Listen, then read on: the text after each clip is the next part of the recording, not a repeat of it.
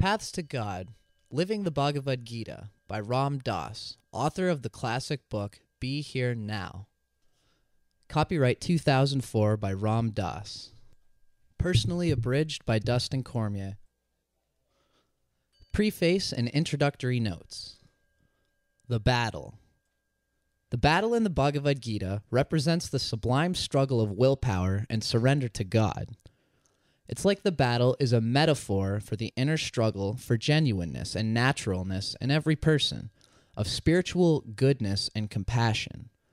The other side of the battle is the opposite of those qualities, of fear, of non-self-awareness, of evil, non-unity, and hatred. Our kith and kin may be on the other side, but that doesn't mean we shouldn't fight for what is truly right, for what is optimal in ourselves. Arjuna's side represents the true self, surrender to the Tao, the natural, doing what you feel is right and what is best, unity and love, awareness, connectedness, willingness, consciousness. Arjuna is you, is us, our true, deep self. Duryodhana's side represents evil, lack of spiritual quality, unwillingness to surrender to nature, isolation, fear, destruction, non-self-awareness. It represents the delusion that ego is all there is. Your friends, family, and even your closest of teachers may be on Duryodhana's side, because that's where circumstance and perception has appointed them.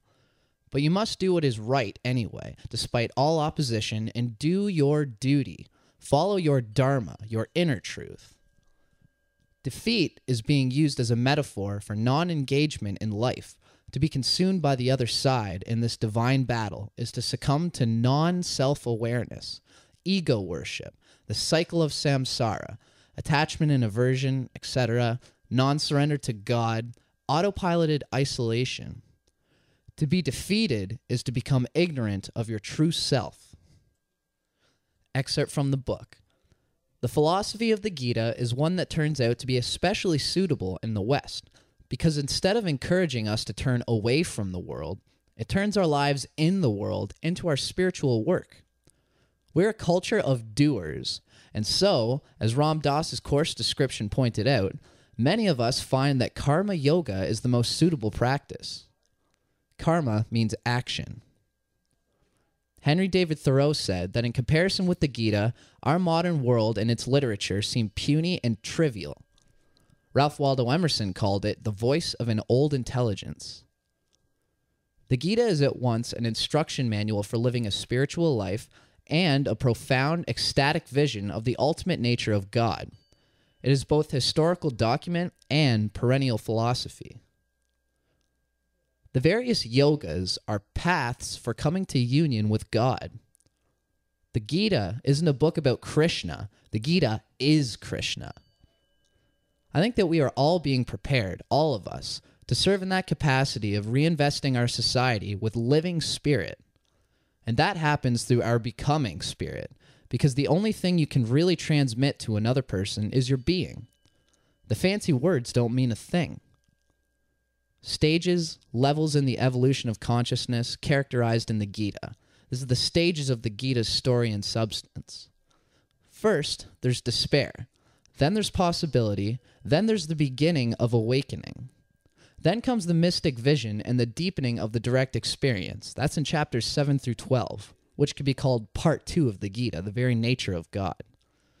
Then after chapter 12 comes the last part, which happens when the faith is strong. There's an opening to the deeper wisdom. What the Gita does is to present us with a template for expanding our definitions of who we are, and therefore for appreciating our lives in a whole new context. The Gita is designed in an interesting way. Everything that really needs to be said is pretty much said in the first 2 chapters.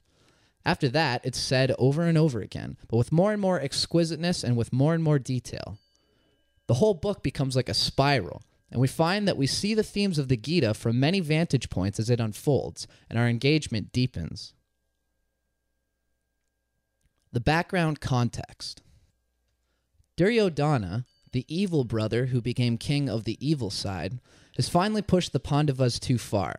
The Pandavas are Arjuna's family, the spiritual side. The Pandavas have no choice but to fight.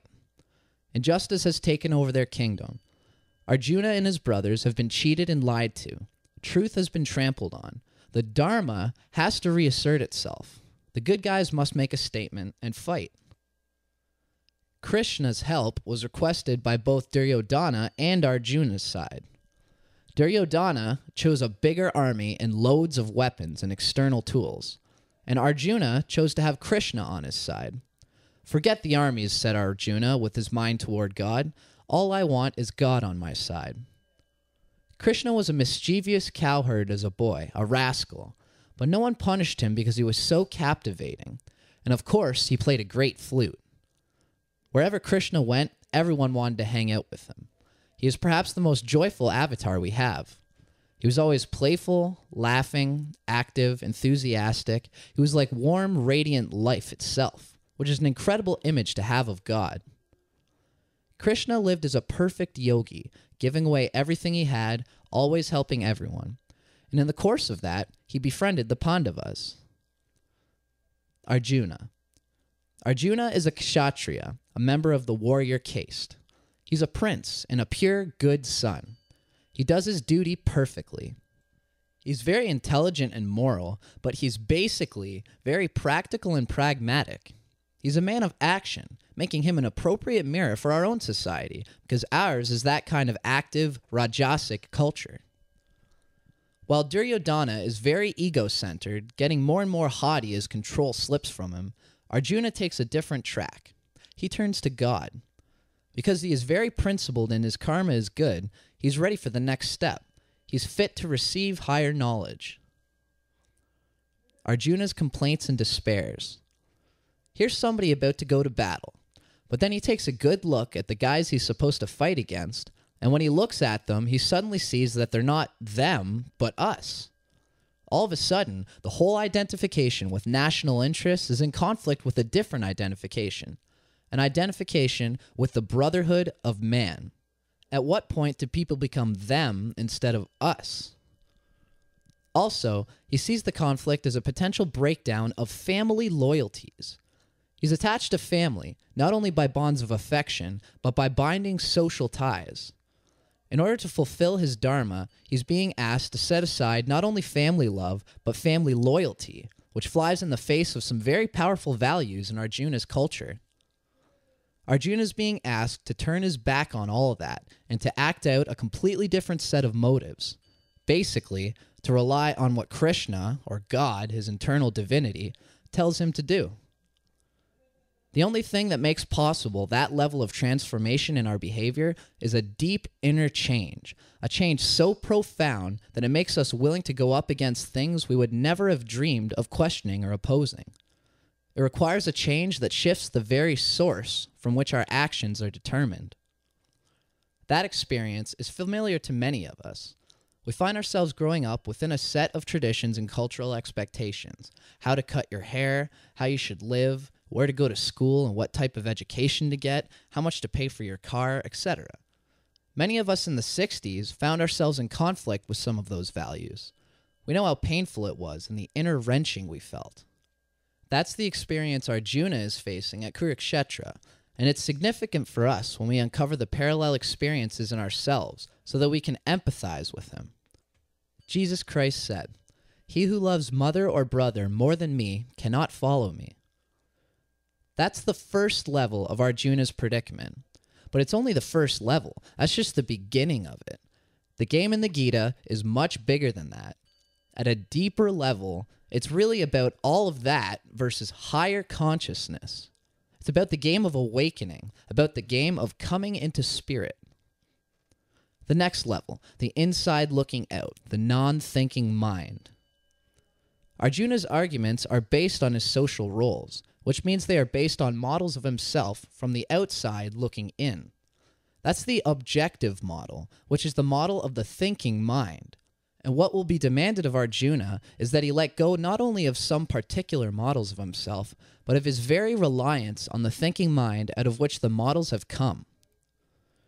As we awaken, we begin to act from the inside out rather than from the outside in. And that's the transformation we're really looking for. It leads to behavior based on an awakened heart. Awakening.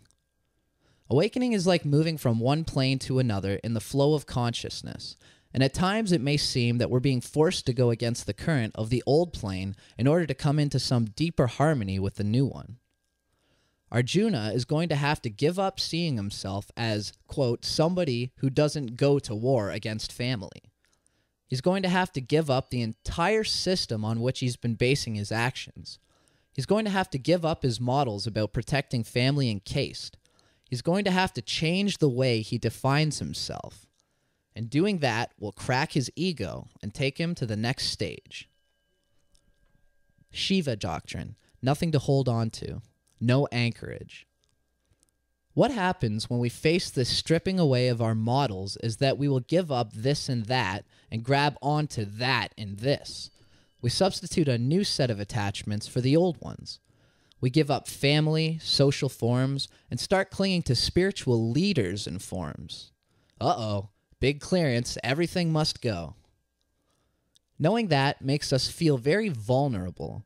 There's no authority we can turn to, nobody to tell us what to do. We can only keep turning to our hearts, listening for what feels like the right move. We have nothing to hold on to. This is the ecstatic doctrine. Arjuna is faced with the kind of discipline which Trungpa Rinpoche talked about in his book Cutting Through Spiritual Materialism. The discipline of not being attached to any patterns whatsoever. The discipline of standing nowhere. It's terrifying to stand on the edge that way, to have no definitions you can cling to, no reference groups, no identifications, no self-concepts, no models. Will you dare do it? Will you dare throw everything over? The message in the Gita has to begin with this crisis situation. Arjuna has to be shaken to his roots, a reference that potentially resonates with Soma, psychedelics, and the ego death experience, before he can listen to what Krishna has to say to him. Arjuna wasn't ready before to hear about what Krishna had to tell him. Not until they found themselves in the middle of a battlefield, not until that moment of crisis awakened Arjuna, was he ready to hear something new. And that something new will take Arjuna on a journey from giving up his attachment to things like family and caste to letting go of his attachment even to form itself. Because that is the deepest level of the Gita's teachings. The final thing Arjuna faces is Shiva. He faces God in the form of chaos, God in the form of destruction, the destruction of all of our illusions. You cannot use reason to understand God's law, a terrifying fact. In the Ramayana, another classic Indian spiritual literature, Ram says over and over, "Unless you honor Shiva, you cannot come to me." That is until you have fully embraced the existence of chaos. Chaos. You cannot go through the door. If you wish to preserve love and beauty, you've got to be able to look at the destruction of love and beauty with wide open eyes and accept it. In nature, there is creation, preservation, and destruction. Surrender to God. At Kurukshetra, the sublime battlefield, Arjuna comes face to face with Shiva. He's confronting a situation in which his reasoning won't work, a situation in which surrender is the only way through. He must give up all his attachments and forms. We see our dilemma in that quote from the Gospel of Matthew. "If anyone wishes to come after me," said Christ, "let him deny himself and take up his cross daily and follow me. For he who would save his life loses it, but he who loses his life for my sake will find it." Chapter 2, Karma and Reincarnation, page 35 of the book.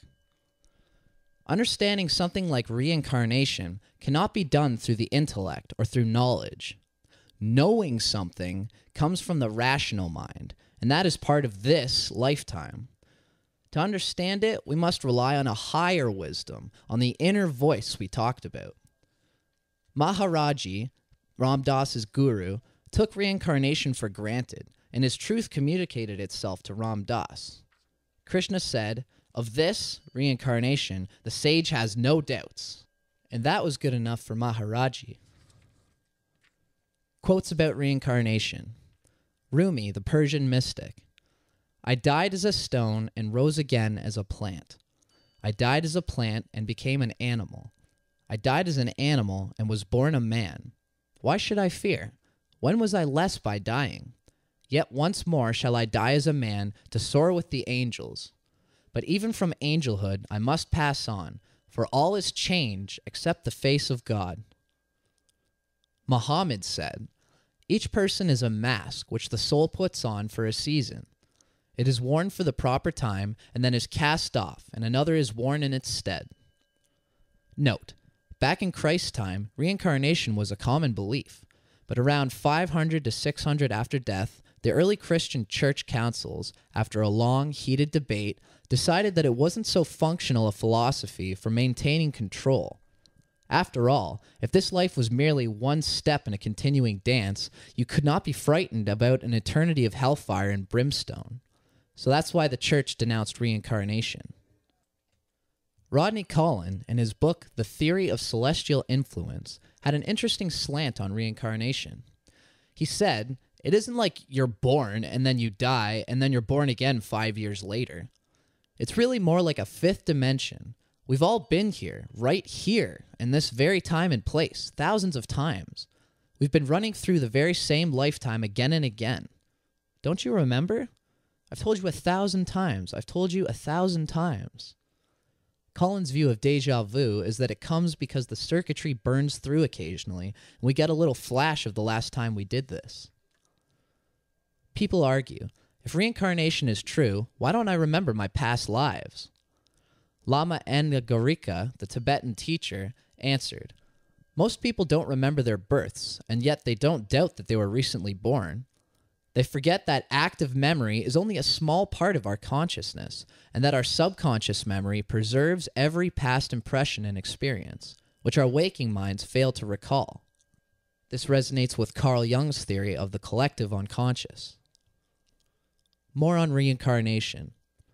Krishna says, for beyond time he dwells in these bodies, though these bodies have an end in their time. But he remains immeasurable, immortal.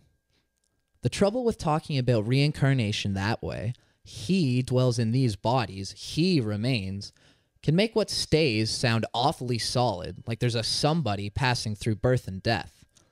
But if not a somebody, then what is it? The Buddha believed in reincarnation, which means he thought that something reincarnates.